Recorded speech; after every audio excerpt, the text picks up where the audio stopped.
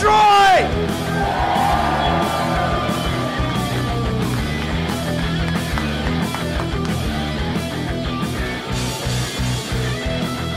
Look at these beautiful people. Woo! And I'm out. Woo! Did you jump? I jumped. You made it back up? People, did I jump? Look at these beautiful people. Oh my goodness gracious. Detroit showing out. They are. Hey, Wow. sound crew in the back, are we good? You guys ready for I a got show? the horns. Are we ready for a show? Y'all better be ready. Let's do it. Come on. I thought you were ready. Welcome to the Fantasy Footballers Podcast with your hosts, Andy Holloway, Jason Moore, and Mike Wright.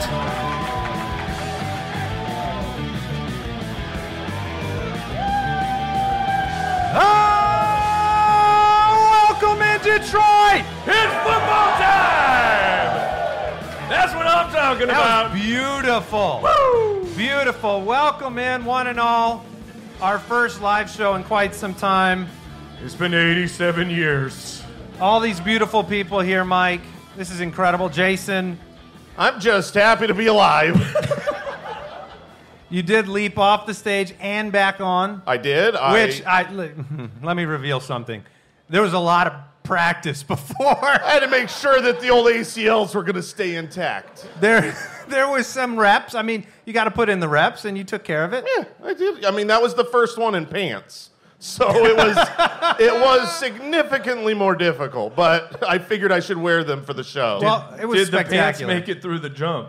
Oh, yeah, full Okay. intact. No rips. We're good. But we're here in Michigan, Brooks' hometown, former Yes. hometown. Well, The judge.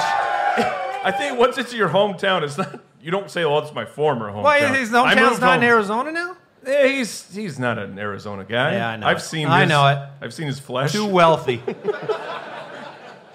Well, He's we basically translucent. have a great show. We've got news to talk about. We have, I think, what will be a very entertaining, quick question on today's show. We've got a live mailbag here in Detroit at L Club. And we're going to be breaking out the breakouts and the sleepers on today's show. Yeah, y'all came to a good show. So we can begin. Let's do it. Quick question, Mike. I'm going to toss it to you. You can Okay. answer it first. Okay. We like to do this for the live shows. Give me your best player-restaurant comparison. Okay? Yes. And there are lots of options to choose from. There are many ways you can go, and I wanted to talk about a place that's. Oh, come on, you know I'm going to go there. It's near and dear to my heart because it slaps. That's Chipotle, people. Chipotle absolutely slaps. Detroit approves of Chipotle. A lot of Chipotle cheers. I'm glad to hear that. Mike Williams is like Chipotle. Okay. Look, Do tell.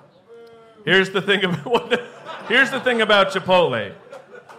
Chipotle is delicious, and if it is ordered correctly, that's a fullness like you have not experienced at many restaurants.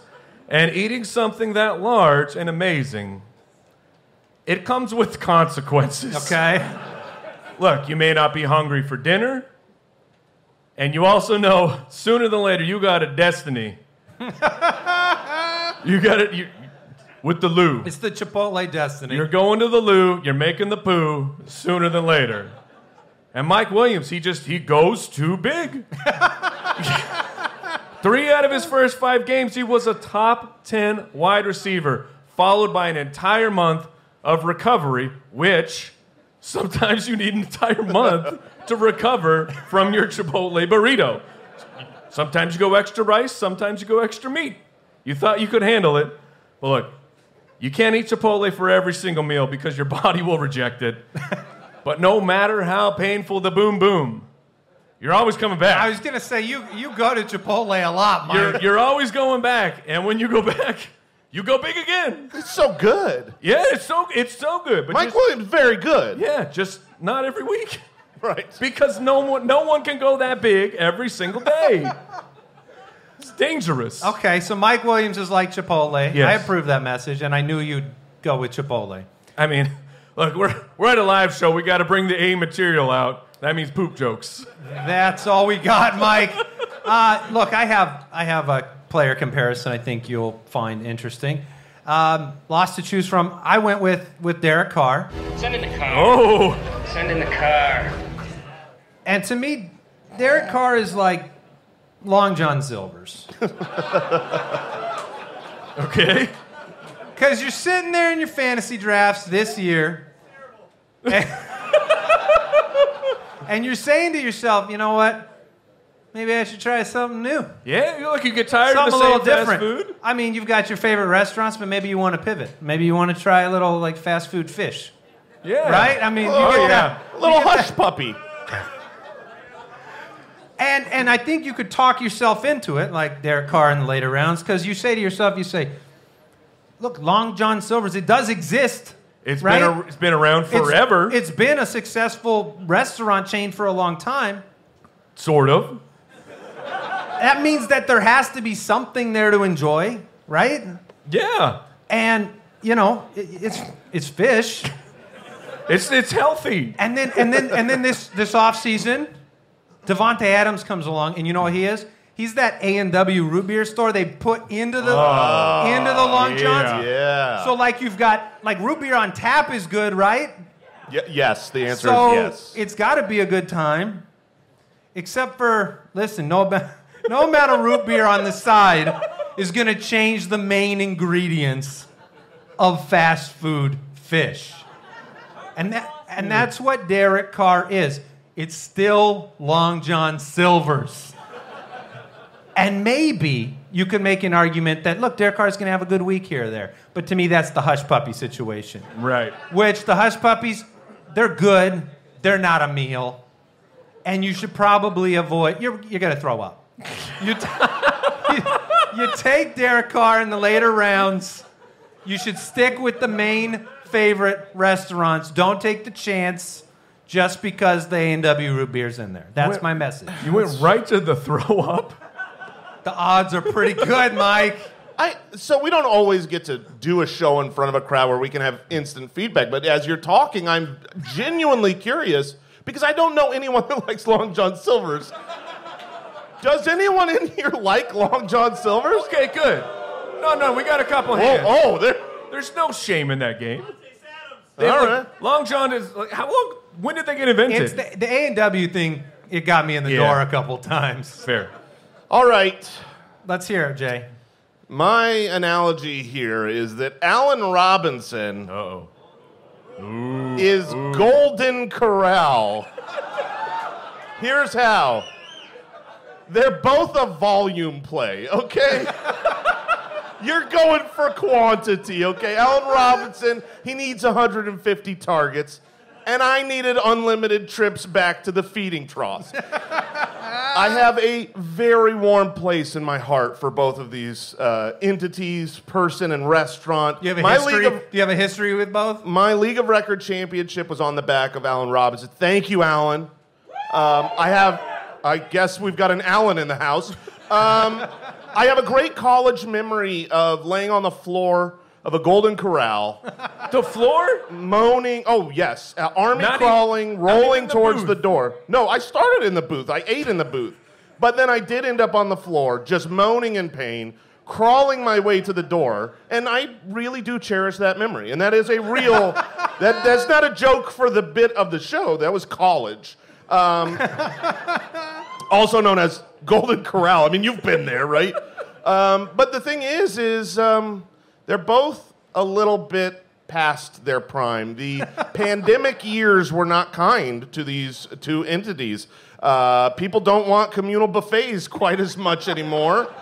And quarterbacks don't want to throw 150 times to a guy who has a sub 60% catch rate. And, it just wasn't that good. It's terribly sad, and it's tragic. The main franchisees of Golden Corral have filed bankruptcy. Is that true? That is true. It's over? It's tragic. Well, a lot of them are done. I think there are still a few restaurants left, and here's Independent Golden Corral. Yes, exactly. And the reality is this. I'm sure I will find myself back at a Golden Corral.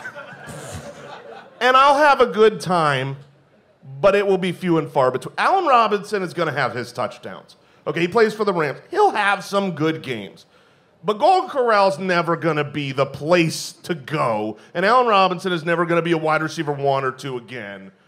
They're old busted, but I love them both, and they will have a fond place in my memory. Golden Corral was the place to be at one point in time? Yes, college. Yes. How many times did you go to Golden Corral in college? 40, 50. Oh, my goodness. I don't know. Dude, it's all you can eat. What are you going to do? You're in college. I had to eat like 6 meals whenever I got a chance to eat. Okay. Last me a couple days. Allen Robinson, Golden Corral. Golden Corral's a value, is what you're saying. I don't know. What does it cost to go there these days? Probably too much. Your soul. Yes. Your morality. Let's do some news. News and notes from around the league.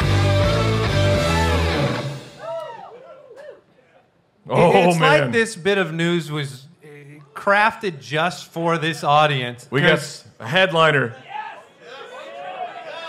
I mean, the crowd knows what we're going to do. They've been waiting. Did you guys make this happen? I don't know. Sometimes things happen in the NFL that just feel like they're made for us. Like, Sammy Watkins. Yeah. He stays around forever. Got it. Or better yet, amazingly, the Detroit Lions have signed tight end Devin Funchess. So, congratulations, Detroit. Your problems are solved. Jason, do you have a lot of T.J. Hawkinson fears now that the Devin S. Scrumptious is here? I think it is ridiculous that they would do this because they have superstar T.J. Hawkinson. I also don't think Devin Funchess makes the roster, so I'm not going to move. I'm not going to. Did you hear how excited the Detroit fans were? Yeah, they were excited for the drop. I mean, Fair enough. Got it. Congratulations. No, this isn't big news other than the fact that we got to play the drop. Yeah, that was fun. All right, Jerick McKinnon, 1-year contract, back with the Chiefs. Okay, so this one is low-key important. Jerick McKinnon was important to the Kansas City Chiefs there down the stretch run, 48 touches in 3 playoff games, and he looked, really. If you weren't watching the playoffs, he looked like Jet. Like, he had juice back after the multiple years of just really unfortunate injuries for the 49ers, wasn't able to produce for that team. But the thing about Clyde Edwards-Helaire for the Kansas City Chiefs is you're vacated targets. Ronald Jones doesn't catch the Ronald ball. Jones can't catch. You're like, I'm not worried about Gore catching passes. Darrell Williams is gone. You're like, Clyde is locked into that, so he felt like a safer pick for his ADP. And it's not that Jerick McKinnon coming in on a 1-year contract doesn't absolutely destroy that. But it's a red flag now and a concern if you're taking Clyde at his ADP. Yeah, this is a player who knows the system, was used by the team. Yeah, so he's coming in to get work. He's not coming in to be just a backup on the bench that will not see the field and is only going to be special teams, which means maybe he only gets the ball 6, 7, 8, 9 times a game max. That still comes away from the other running backs. Clyde was going to be a gamble and a bet to begin with, despite him no longer having a gallbladder and how important that. Very functional organ. Right. So it's meaningful enough for you to not take the chance? I'm not going to let it move me that far, but just be aware. You got to monitor it. Terry McLaurin. He's not going to attend Commanders. Manders. Yeah. Minicamp. So this is like DK Metcalf. Yeah. Ron Rivera came out. We're not trading Terry McLaurin. Bing. Yeah. That's just wishful thinking. Mm-hmm. Yeah, it'd be better for if you want to see Terry McLaurin on a different team? Yes, we all do. Ron would never do that because he's a coward. What if they just swap like Metcalf and... Oh, that'd be bad. Yeah, no, that's just it's a bad situation to a bad situation. Yeah, I mean, one thing I didn't realize, because we've had a lot of debates about like Watkins and Lazard, and then we've talked about MVS. Right. But I was telling Jason the other day, like, they literally switched. Like, MVS spent all this time with Aaron Rodgers, and then Let you down. He kept sucking, and you kept waiting. He had all this opportunity and a Hall of Fame, quarterback. And Sammy spent 3 years with Patrick Mahomes and Sure. Hall of Fame quarterback. And then he's like, he'll be better with Aaron. Right. Oh, and MVS will be better with Mahomes. Probably neither. No, probably neither. We know who they are. Do you think Terry McLaurin signs a deal before the season? I still think he does. I think he gets a lot of money. All right, let's talk about Jason's favorite player, Melvin Gordon. Ready to battle? Yeah, most people boo Melvin Gordon. No, we're booing Jason because okay. if you do not remember, Jason drafted Melvin Gordon in a dynasty league. Which turns out pretty wise. Yeah, but the problem is you were on the wrong team. Team Javante is a very popular team. Yes, it is. But he says he's ready to battle for a top spot in the Broncos' backfield. Yeah, I mean, he came out and said he knows people want him to take a back seat. He gets it. I'm not going to lay down, he said. That's right. And he's not. He's a good running back. He was good last year. It's good for the Denver Broncos. They will use him. I still think Javante has the majority of the carries. It's not a 50-50 split, but he is not an afterthought to this offense. He's a big piece of it. We'll come back to the discussion about the committee backfield later in the show when we talk about some breakouts, because there's some interesting data about two backs that get over 200 touches each. So we'll come back to that. A couple other things. J.K. Dobbins, Gus Edwards, they came out and said they'll probably manage early season work. To be expected, but again, the team, other than Tyler Beatty in the draft in like the 5th round, that's off the top of my head, they didn't do anything else. So the team is expecting that those guys are ready. Do you think that Gus is a not talked about value? I do. Compared to Dobbins. Yeah, you go back. Last year was exciting. We were kind of fading J.K. for his average draft position and being excited that Gus Edwards was going to be worked in, and he was a double-digit running back, similar to like Melvin Gordon right now. So yeah, Gus Edwards is a name that just make sure it's in the back of your head. Last one, Mike McCarthy says he hopes Dak Prescott will have more design runs, scrambles. Me too. A year removed from the ankle injury.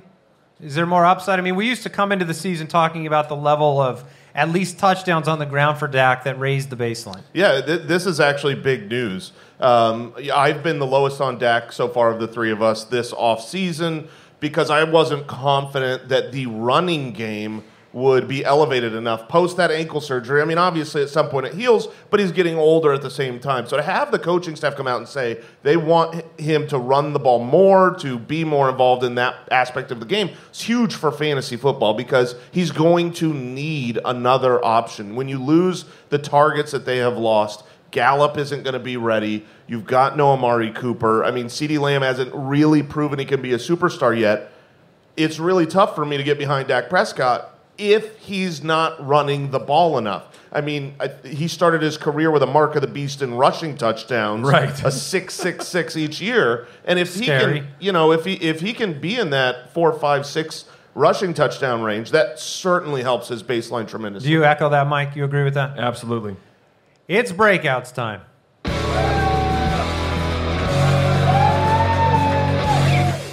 Breakouts.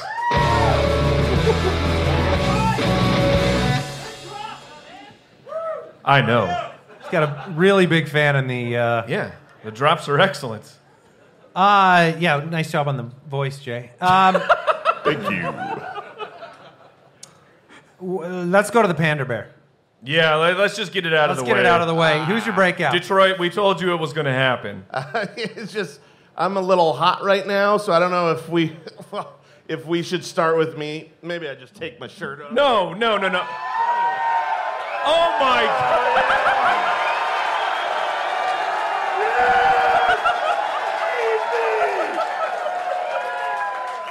Ladies and gentlemen, on the audio side, oh, my gosh. What is happening? What is happening? Just setting up shop here. Ladies and gentlemen at home, Jason Moore has... Is that a Dan Campbell coffee that you got there? Yeah. Jason took off his polo and apparently had a hidden Detroit Lions shirt that legit, I had no idea was there. Andy, did you know this? I had no idea this was happening. This is not a joke. I mean, it's a joke, but... Oh, yeah. I mean, we got the big clown in the back. Yeah. But what is happening? Okay. My breakout is none other. First of all, he's that committed to that gag that he wore 2 shirts. Oh, do you know how hot I've For been? Jason, I'm amazed. I'm impressed. And that is one heck of a Lions visor you're wearing as well. Thank you. How much money did you spend for this bit? It was actually your money? I don't know. The company card got this. Thanks, Brooks. Oh, my goodness. All right. My breakout candidate is DeAndre Swift, and it is not... Look, I know I'm known as the Panderbear, but it is not just because we're in Detroit. This is someone I'm very high on. He's my running back 6. When we statted everybody out, I see him as a superstar. I see him as truly a fantasy star that you should be drafting because he's in the 2nd round right now. And, right now I see his ADP often at the top of the 2nd, but I've done several drafts recently where I've gotten him middle and back end of the 2nd. I draft him every single time that he is there. He is as talented a running back as there is in the NFL. When him and Jonathan Taylor were coming out, it was not a consensus here as to who was our favorite because DeAndre Swift was that good. Unfortunately, I think I had Swift higher coming out. You did. He's very, very talented. He's got the 4th most running back targets, the 4th most receptions, the 2nd most yards created per touch among running backs. And if you look at what happened last year, from weeks 1 to 11, the majority of the season, he got injured in week 12, only played a small percentage of those games. He was the running back 7. He was already dominating. We know he's great. He just needs to stay healthy. And we've said it a lot. You assume people are injury prone until they're not. Deebo Samuel was someone that I avoided because he was always injured. And you didn't like him? And then he was great because he stayed healthy. The Frank Gores of the past that you can't even think of him. Matt Forte was one. Yeah, Matt Forte, Frank Gore. You can't even think of those guys as having an injury-prone label because they were Iron Men. But the first couple years in the league is, it's hard on a young man's body, and he is young. He is 23 years old. He's 2 days younger than incoming rookie Rachaad White. He's a growing boy.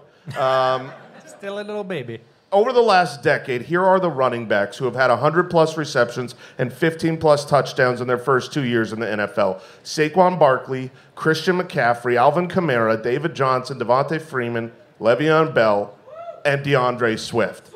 That's a good list. That's a good list to be in. It's a very good list to be in. And I talked about he's only 23 years old. Players that are 23 at running back, drafted in the first 3 rounds, pretty much always repeat or provide value on their average draft position. The only exceptions since 2010 are Le'Veon Bell, who got injured, and Saquon Barkley, who got injured. Every other player that fit that mold that young, Ray Rice, Rashad Mendenhall, LaShawn McCoy, Todd Gurley, Ezekiel Elliott, CMC, and Todd Gurley, this was their year where they were the number 1 running back overall at that age. The offense should be better for the Lions. They're not going to be the best, but they're not going to be as bad as they were last year on offense. And their offensive line... He's off to it again, Andy. It's a high bar. A few days ago... Not as bad. What do we talk about, like 11, 12 wins? I mean, I think you're a little low there, Mike, but... No, okay, so take my pandering away. Pro Football Focus just a few days ago came out with their offensive line rankings, and the Detroit Lions were ranked number 3 in the top tier. So that's not me. That's them. So I think that this is not me. It's not me. I'm just saying. I just buy the visors. How good the Lions and DeAndre Swift's going to be. I think he's a breakout. I think at the end of this year, next year, he's drafted in the first 6 or 7 picks. That's my true belief. Okay. And Mike, I want to get your take whether you echo that upside. Obviously, last year I had a lot of excitement for it, so I can see the pathway there. You did give examples of players that didn't do what they needed to do, and because they were injured. That is one of the worries or concerns. Workload, being able to be consistent with that, whether Dan Campbell gives them the ball that much. But the talent demands it, right? The talent demands it, and if you actually look at the game logs, he was, after he got injured, he came back, he played 2 games, and there was a lot of promises of like, oh, we're going to give him a lot of workload. They didn't. They gave him like 4 carries one game. Prior to the injury, fantasy players did not enjoy that. Dan Campbell was not beloved among fantasy players at that moment, but he was escalating in his snaps. He was getting regularly 70+% of snaps. That was when Jamal Williams was on the field. Jamal Williams is not a reason to take DeAndre Swift off the field. So, I mean, the injury risk is real, but, like, what other running back is the injury risk not also there on? So I will take the upside of young talent. He really likes the Lions. I mean, even before he bought all this stuff.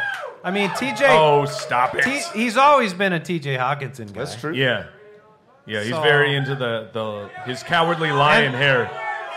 He's always been a Lions fan. Oh, yes. So your history with Lions running backs in particular wasn't a deterrent. It was not a deterrent. But it's a fear, right? It is certainly a fear. It's hard to pick another Lions running back, but I'm going to have the courage to do it here in Detroit. Good work, Jason. Thank you. All right. Do you want to go or are you on mine? You go. Well, I mean, I'm staying in division. Yeah? Uh-oh. Hey, Detroit. We're playing fantasy football here. I'm not a Panderbear. I'm staying in the same position.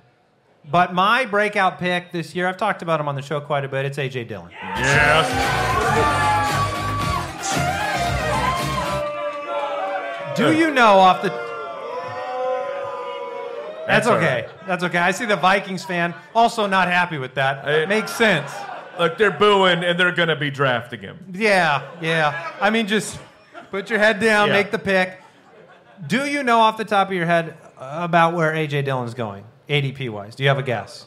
Off the top of my head, I would say 7th or 8th round. Yeah, I mean, you're right. He's basically 29 right now at the running back position. And the worry with A.J. Dillon, you look at this season, they lose Devontae Adams. We've done a lot of research, Kyle in particular, looking at vacated targets. Who benefits in an offense? You always want to take Sammy Watkins or whoever else they bring in and say, hey, Alan Lazard, the incumbent wide receiver, is going to get all those targets. It's generally been the running back that benefits the most in terms of vacated targets and volume. Now, this is not me saying that A.J. Dillon is going to be the pass-catching running back on this team. That's Aaron Jones. So the worry for people and why you're going to see his average draft position lower and stay lower even into draft season is because of the worry of the shared workload. And I talked about it earlier with Melvin Gordon, Javonte Williams. What does it mean when you have 2 really talented backs get a lot of touches? And we looked back over the last decade, running back teammates that have 200-plus touches each, and we wanted to see what was the result. Because last year, 223 touches for Aaron Jones, 221 touches for A.J. Dillon. Whenever 2 running backs get that many touches, both of them have always been top 24 running backs. Over the last decade, that has never not happened. Even last year with A.J. Dillon. So right there, you have a built-in value drafting A.J. Dillon. And, it's been well said, Jason is a Kareem Hunt fan. And part of that compelling argument for Kareem Hunt is what happens if Aaron Jones goes down? What happens in that offense? We call it a flex with benefits. Oh, thank you. I like that a lot. Do we? Do we call it that? We do now. If you're nasty. Last year, they split the goal line carries, and A.J. Dillon has become a part of this offense where they want to put both guys on the field at the same time. And then he caught more passes last year than he did in all of college. So we saw, I think we were maybe a little surprised, but he looked like he was acclimated to the receiving game, able to do it, able to be a check down in important situations. You had A.J. Dillon drives, you had Aaron Jones drives. So I think you look at that situation, the upside of if Aaron Jones goes down, the necessity to find to center the offense on the players that you know, and it's It's not going to be Randall Cobb that you center the offense on. Dillon, Aaron Jones and company. So to me, this is an opportunity where historically, RB24 or better, that's what these guys do with 200-plus touches with a lot of upside. Yeah, I really do like the insurance aspect of A.J. Dillon. 5 years in, Aaron Jones has played 16 games or a full season one of those years. So it's pretty, likely that Aaron Jones gets a couple, if not a handful of games where he gets to be the dude. He can be a good flex option on a normal week with both running backs active, but it's rare that when you grab that running back 29 that you can be confident you get a couple monstrous must-start weeks. You get that if you draft A.J. Dillon. He actually averaged more yards per touch than DeAndre Swift did, than Joe Mixon did, than Javonte Williams did. Have you seen his legs? I mean, he's a big guy. Yes. So, and you were so in on A.J. Dillon last year. I'm sure you don't disagree. Oh, I'm 100% in on A.J. Dillon. The guy, he's fantastic. His actual athletic measurables are comparable to Steven Jackson. You can even whisper the name Derrick Henry when you're talking about a 250-pound guy that can run a 4.5. Derrick Henry. Thank you for.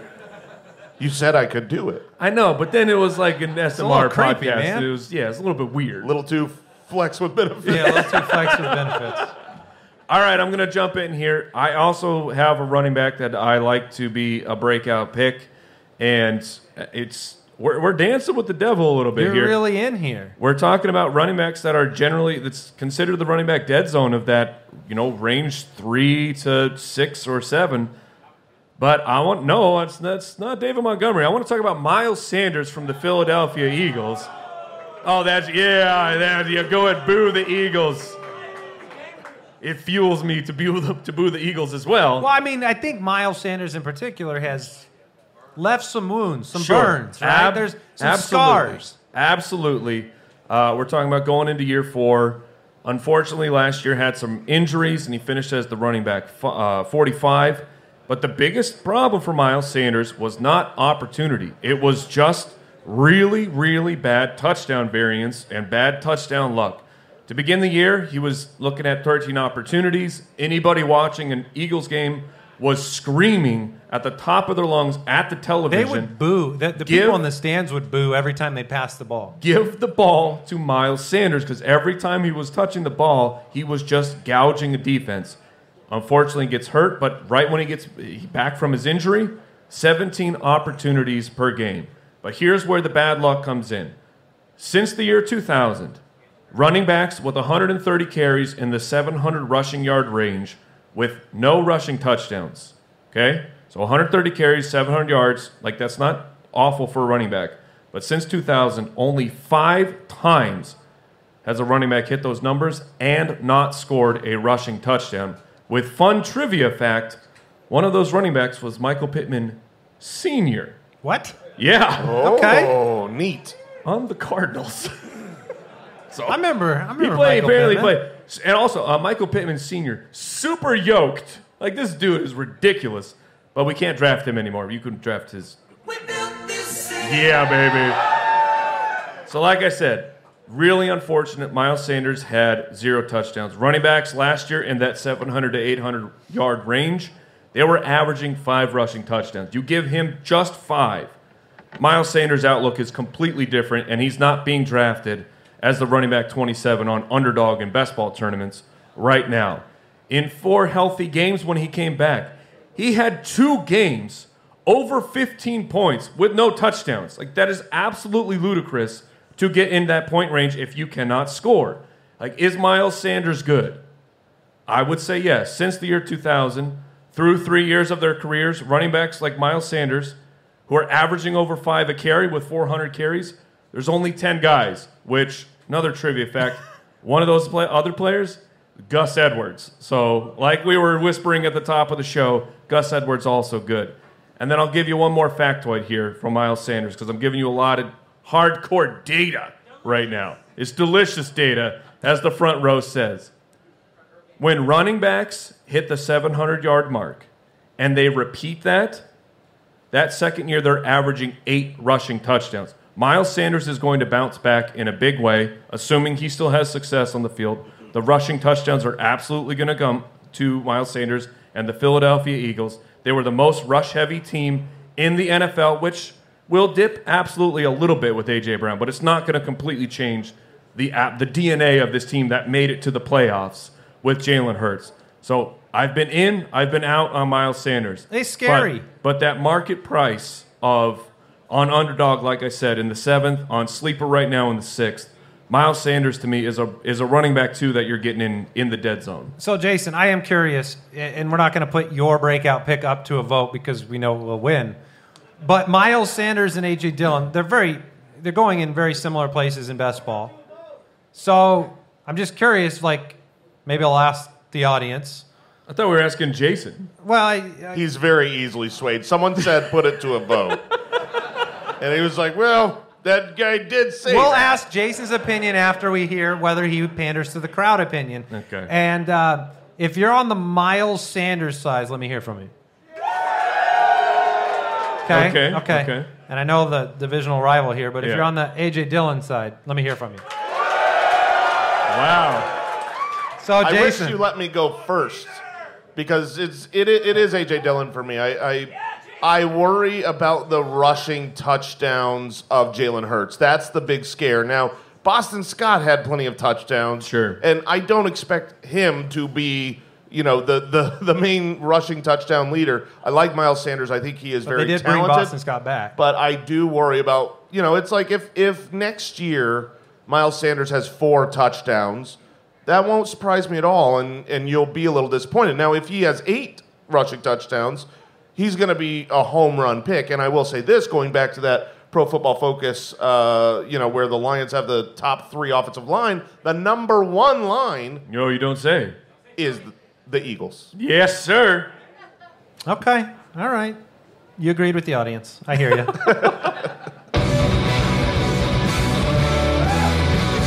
Sleepers.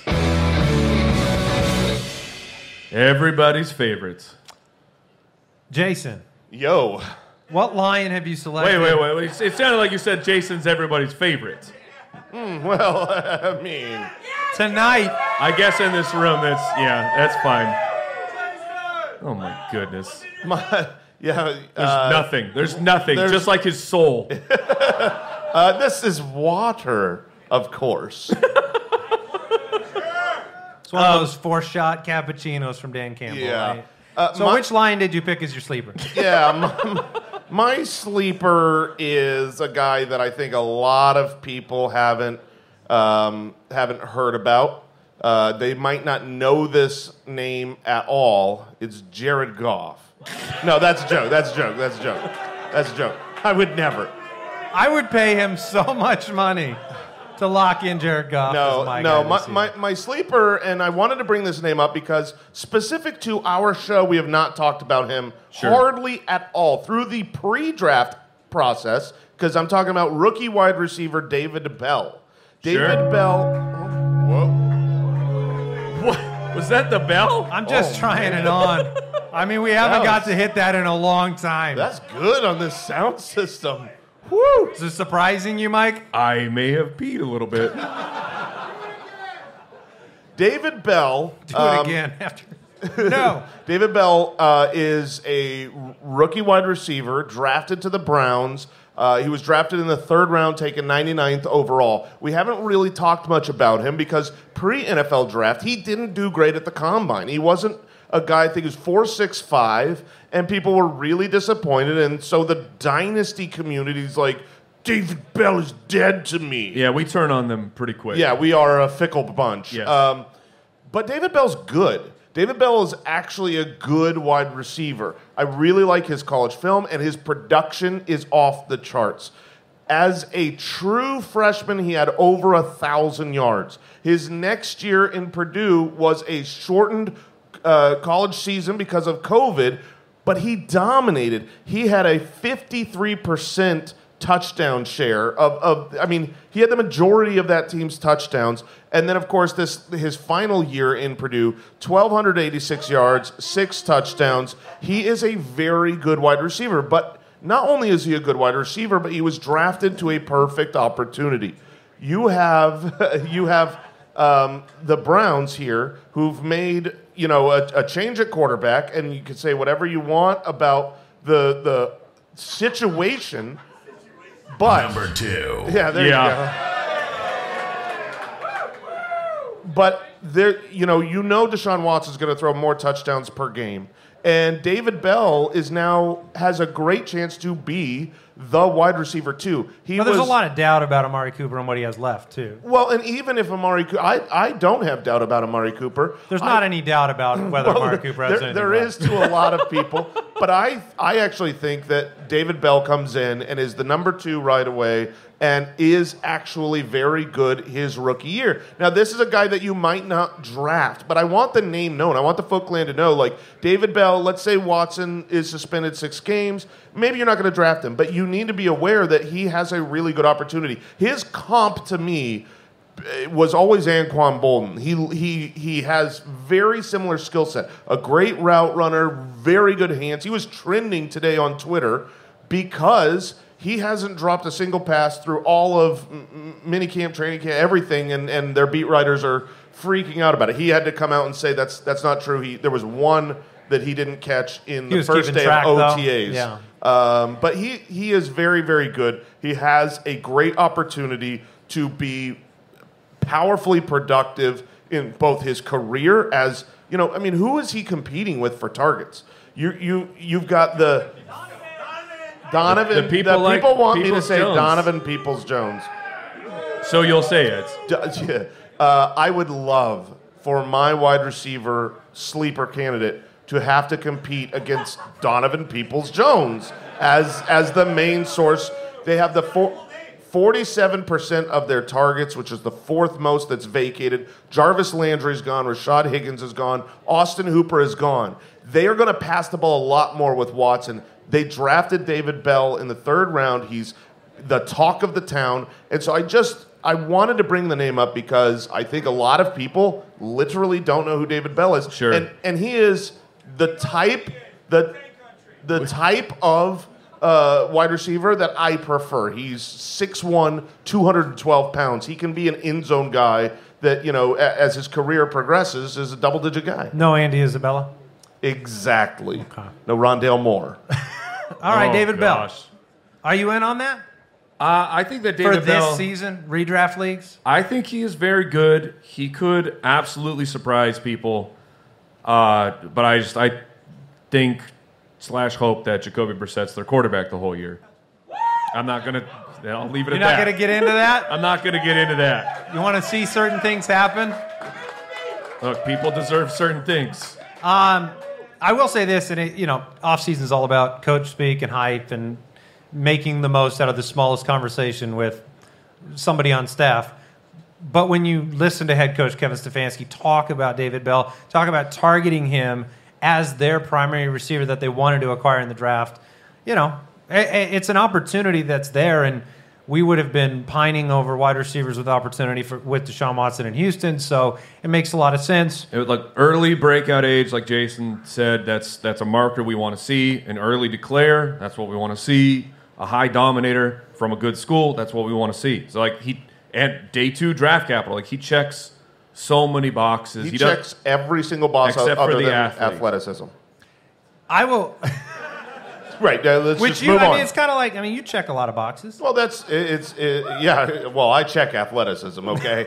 You did leap off stage. You see that jump? Yeah. You see that jump over there? Come on. So for my sleeper, I find myself in a very curious position. I cannot believe And what part you're of doing. part of what this show is look, we we do the research, we dig into the numbers, we try to present it in a consumable way, we try to be entertaining, and mix that all together. Because fantasy is about having fun.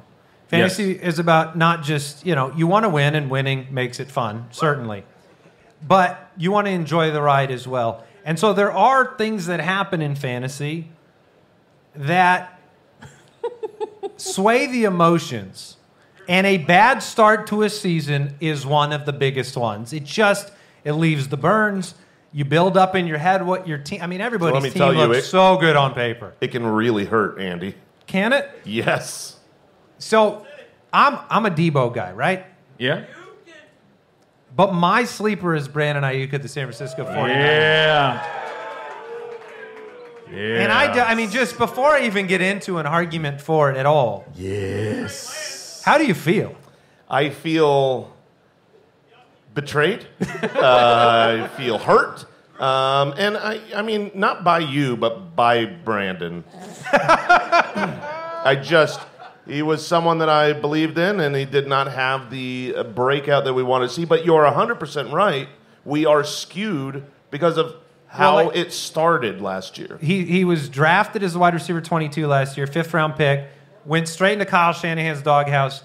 Trent Sherfield was out there running on the field, and people were pulling their hair out going, what is happening? Like, all the thoughts of, is this going to be another Dante Pettis? Is this going to be another player that, and Kyle Shanahan's history of drafting players with high draft capital, and then goodbye, Trey Sermon. Hello, Elijah Mitchell.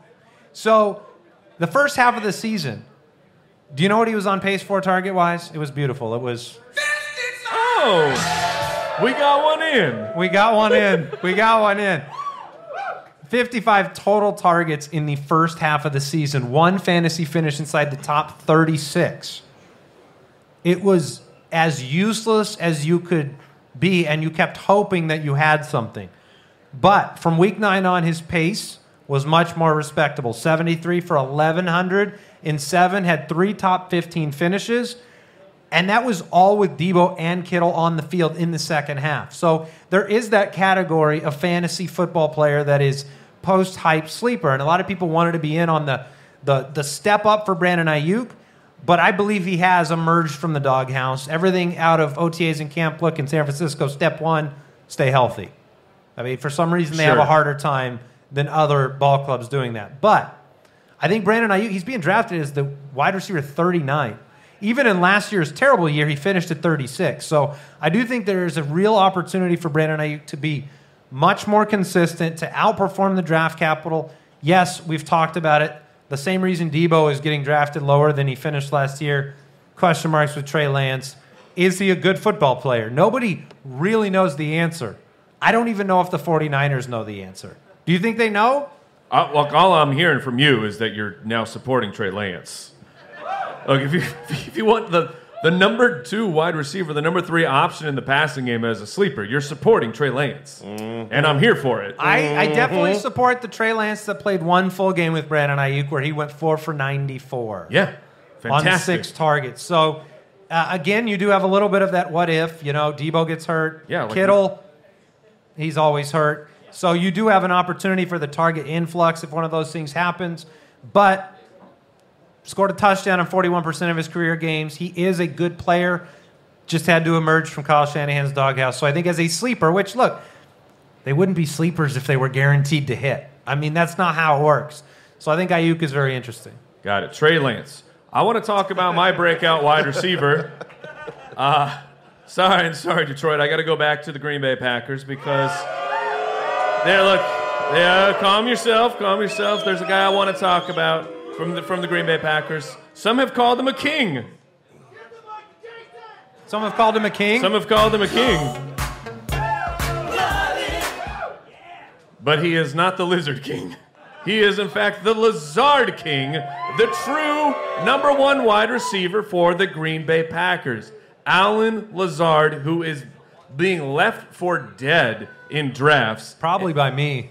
By not just you, but by the entire community. A guy who could legit be the number 1 wide receiver for Aaron Rodgers. An underdog in best ball tournaments right now, wide receiver 45 in the 8th, going even later in redraft leagues. But let's set the stage. Allen Lazard, because like when you throw out names, you don't even realize like how big or how small are some of these wide receivers. Allen Lazard is 6'5" and almost 230 pounds. Like the dude is giant. Tight end? The guy is gigantic. Over the final 5 games of last year, he scored 5 times and he finished in the top 24 4 of the 5 weeks, a 16% target share, and that is with elite Devontae Adams there, still managing to pull in 16% of the targets. Aaron Rodgers and Lazard have chemistry. The 6th highest quarterback rating when targeting a wide receiver goes to Allen Lazard. The 5th most fantasy points per target goes to Allen Lazard. Now, take this for what it is over the offseason, but Aaron Rodgers talking about Lazard, saying he's been our dirty work guy for the most of his career, but now he's getting an opportunity to be a number 1 wide receiver because they don't have a choice. Like, they moved up in the 2nd round to draft Christian Watson. Fantastic. You moved up in the 2nd to get a guy who has no production from a very small school. That works out really well. Andy Isabella, as we mentioned earlier. It does not. That's not true. Andy Isabella had a lot of production. Okay, yeah. Sorry, small school guys in the 2nd round, it doesn't historically work out. 40% of the Green Bay targets are gone just when you talk about Devontae Adams and MVS. And absolutely, the running backs are going to get a bump. I'm in on that analysis. But last year, Aaron Jones was at 11% and A.J. Dillon was at 6%. There's only so much that water will raise when 40% of the targets from last year are gone. Allen Lazard has played in 5 games without Devontae Adams, and in those games, he's averaged over 60 receiving yards a game. That's not elite, but those are numbers that are going to easily finish as a top 36 wide receiver. And again, to highlight what rookies have done for Aaron Rodgers, the best rookie was actually MVS, 73 targets. He finished with 580 yards and 2 touchdowns. The great Devontae Adams, as a rookie, 440 yards, 3 touchdowns. Jordy Nelson, elite, 360 yards and 2 touchdowns.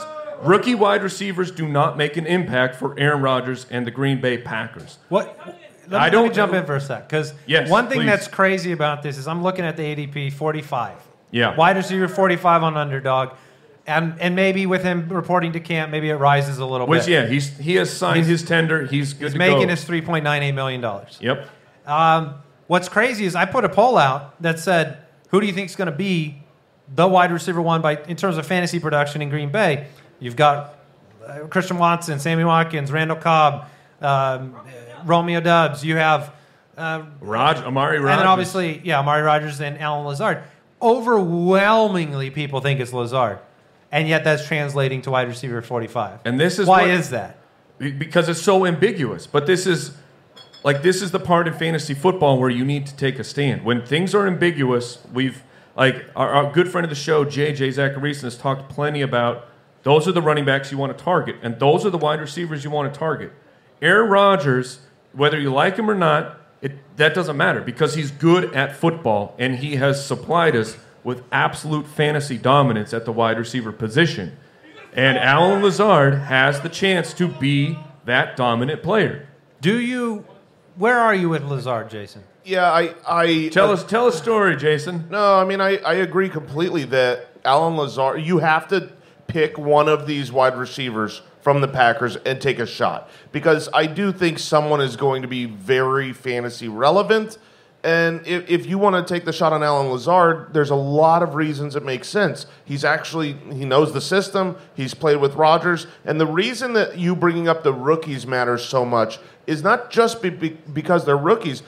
Rodgers has a very long history of needing to have someone's trust. Yes. And once you get the trust, you're locked in. You're in the cool kid club. And Lazard has his trust. So if I'm going to take a pick, I mean, I still think that we know what Allen Lazard is, and I don't think he can be a 150 target type of player. So you hope that Christian Watson can maybe be the real breakout, but I think that the odds-on favorite to be the main fantasy producer of this wide receiver core is Allen Lazard. Deal. He had 8 touchdowns last year. It's tough to accept. Thank you. Are you ready for a Detroit mailbag? Oh, we got some. Look at these. We got some house lights coming up. Look at these beautiful everyone, people. your voices are warmed up. Warm them up. Look at this crowd. There's a bunch of beautiful people. Let's do it. You ready? Are you ready out there, Detroit? Here we go. Mailbag.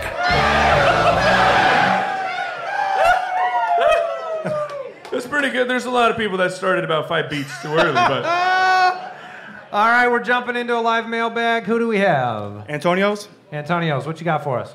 So my question is, which player do you guys think is going to rise the most in ADP by the time we get into late August draft season? ooh, That's a good question. rookies always move up because we start getting the absolute. You get the rookie fever, and the redraft people start catching up. I think ambiguous backfields where somebody begins to emerge or get first-team reps, like somebody like Ronald Jones could skyrocket against our will. One good puff piece out of Kansas City, Yeah, he'll jump 3 rounds. It's a lot of those situations, even like the Gus Edwards or J.K. Dobbins, whose ACL is looking healthier before the season begins. Yeah, absolutely. Injuries will move people up when they say that they're healthy, and because right now they're tamped down. The name that comes to mind for me is Rashad Bateman. I think that as soon as we already know what the report's going to say. He looks good, but as soon as it happens, as soon as it comes out and he's the number 1 target, Lamar's got a great connection with him, I think he'll start flying up the draft boards. That's the guy I think right now is undervalued. Yeah, there's an opportunity there. All right, next. Oh, you're supposed to say it. Yeah. Oh, yeah. It's been a couple of years. Go for it. Next question. Thank you. What's your name? Travis. Travis. What you Travis, got? please speak into the microphone. It will not hurt you. So I have a Lions question. Lions question. Dynasty wide receiver. Jamison Williams or St. Brown, and does it change if you're a title contender? Okay, here it is. There's been some contentious St. Brown discussions. I'll say this, I don't know if you got a chance to see, many of you probably did, the behind-the-scenes war room video with the Lions and how in on Jamison Williams they were. So there's kind of 2 angles that you can take with that. One is they really wanted that guy. They believe he's a foundational piece of the offense. The other part is that they openly acknowledge in that video the reality that lots of people have been talking about, which is he is going to take some time to get healthy. They hoped that the Saints didn't draft Jamison Williams, and the reason they hoped they wouldn't is because they knew he would take time. So when you look at title contention and you say, look, Amon-Ra may help you more this year. That's a real possibility that he helps you more this year if you're in the thick of it. But That's I think irrelevant. that's the way. Do you agree with that? Yeah, it's irrelevant. Amon-Ra St. Brown isn't going to win you the championship. Like, if you're a contender, I don't think did he's last gonna, year.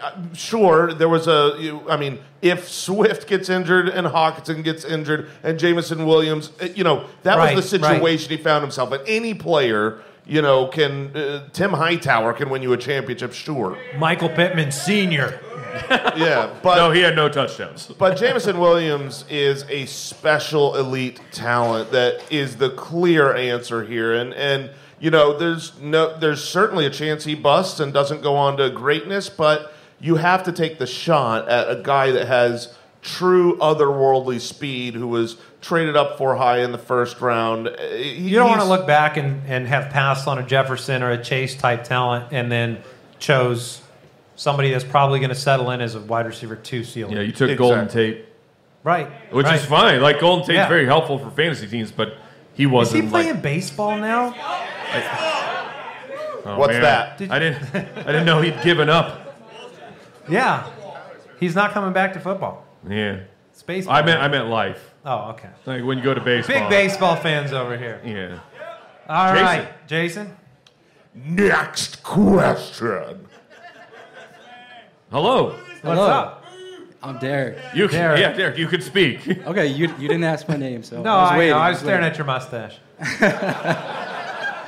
So my question is, in drafts, our defenses are pretty much afterthoughts, even though they can impact weeks and championships. So is the future phasing out defenses, or are we going to move to IDP? We're not moving to IDP. Yeah. Yeah. So, and this is not an anti-IDP take. It's just it's a knowledge thing. Like, to go to the individual defensive player, the pool of players that the general fantasy community would have to know about increases exponentially, and it can be fun. I have no problem with people playing IDP. It's not for me. I don't have a problem with people playing tight end premium, and like the Superflex people are extremely loud. But the future of fantasy football, it is a slow-moving ship. To get from standard scoring, like touchdown only, just getting those people on board with half or full point PPR was a decade-long process. So IDP, I don't see that happening, and I like. By the way, that defenses. question was that mustache was the listener league champion. Oh gosh, I forgot about that. Derek. Congratulations. So the people love it. you shouldn't be cheering because he took one spot away from the next listener league. You realize what he took? You suck, Derek. But I will say this, and maybe you guys can speak to this thought process, but yes, they're generally an afterthought, but every year I find myself like wildly jealous of the two stud defenses when league mates have them and I don't, because every year, now you don't know which one always. Sure. But when you can lock that position in, it is a luxury to be able to do it. It's just not something that gets prioritized due to the turnover from year to year, right? Yeah, it's not the most fun discussion, but it is very important. But you sound so excited about it. The reality is it's a more of an in-season discussion. So during the draft process, which we all fantasy football fanatics care about the most, there's not a ton of discussion because you're literally talking about the first week or two. Whatever defense I'm going to draft, unless I end up getting lucky and I got that monstrous defense that never goes away and I'll keep them on my roster, which that is luck because it changes every single year, then it's more in-season focused. I'm gonna drop them 2 weeks in, 3 weeks in, and I'm going to pick someone else up. So I think that's why you feel like we don't talk about it. It's not going to go away. I mean, we've gotten rid of it in our dynasty leagues. Our dynasty leagues have no defense or kickers. I highly recommend it. It's a lot of fun that way. Add an extra flex, focus on the players. But, I don't think it's going away. And it's also an unfair advantage then. If you don't hear, if it's not talked about enough, do deeper research and beat your opponents. Yeah, makes sense. Next question. Hey, Ballers. Jessica from Detroit here. Really excited you're in our lovely city. I was born and raised here. Yeah, I don't know if people know that. This is my Panderbear hometown. right there, Yeah, right? go on. So my husband Julian is turning 40 this Sunday. Oh my gosh. And Jason coming knows to something about that. coming to the live show was part of his gift. So I was just wondering if you could for us play the Le'Veon Bell or is it David Bell drop followed. The answer is yes, we can. Yeah, you're about to die. You're 40. Followed by the celebration drop. All right, Are people going to dance with us? We gotta wait. The celebration. Oh yeah, the Hopkins. What, like the Hopkins music? Yeah. Oh, and It's a a dance party has party. broken out in Detroit. What is this podcast? Happy birthday. Yeah, to happy your birthday. Thank you. I remember when I was really happy when we played that drop Yeah. and he was playing football and stuff. Next question. Did I do it all right? You did a terrible job. What's up? Derek Brown, Akron, Ohio. What's up? Oh yeah. You don't even know where it Zip is. it! Zip it! What's up? What's the biggest separator from Justin Jefferson over Jamar Chase in redraft this year? Is it simply T. Higgins over Adam Thielen, or, Yeah, I mean, I don't know if is it definitive for 100% of people? I don't think it is, but I think that the answer to the question is volume. You could easily have Jamar Chase outscore Justin Jefferson this year, but it's probably going to come on touchdowns and big plays, not 100+ receptions. So when you've Which got is volatility too. right, exactly. So I think when I'm looking at those two, that's the difference maker for me. Is who do I trust is going to get the ball every single game a ton, never let me down, because there's Cooper Kupp, Justin Jefferson. Maybe that's like the end of the list. We don't know about someone like Devontae Adams as far as like weekly consistency. You look at Jamar Chase, he was awesome last year. He had a ton of disappearing acts. He wrecked you in many weeks. The second half was rough. That's the separator to me. It's not about the target competition. You there. should also be very happy if you have either of those players. Yes. Yeah, Especially absolutely. in And, dynasty. and Jamar Chase can. That was his rookie year, so there's an opportunity for him to be even better. But you also had Joe Burrow just recently talking. I don't know if you guys have saw it. He wants them to be less reliant on big explosive plays, which I say boo to that, Joe Burrow. Get out there and just sling it and score 50-plus points every single week. But so Jefferson has the exact same upside to me as Jamar Chase, and he's safer. So yeah, he's still got explosive plays. So the combination of those things, like Kirk Cousins throws more over the last few years, Kirk Cousins has more deep touchdowns than anybody else in the league, which is a shocking statistic. How much like Long John Silver's is Kirk Cousins?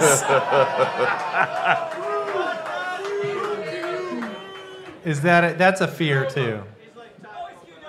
I will take Kirk Cousins over Derek Carr every day of the week. Yes, for sure. Yep, same. Kirk Cousins is the A&W side. Okay. There's like, okay. That's actually delicious. Okay. I don't mind it. But you can't live on root beer alone. Oh, have you not had their burgers? Wait, they have great burgers? Yeah, they do. I think technically they do. Okay. They should get rid of the Long John side of that thing. All right, that is going to do it for the mailbag and today's episode of the show. Thank you, Detroit. Thank you so much, Detroit.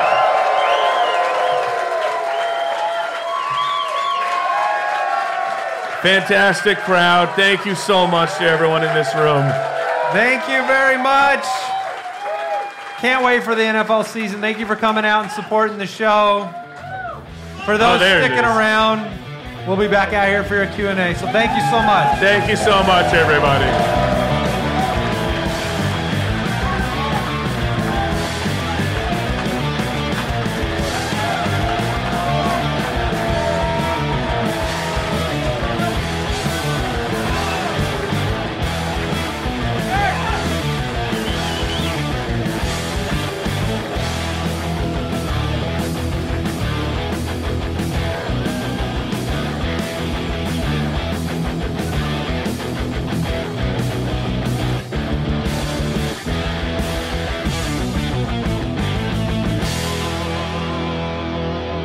Thank you for listening to another edition of the Fantasy Footballers Podcast. Don't forget to visit us on the web at www.thefantasyfootballers.com and follow us on Twitter @TheFFBallers.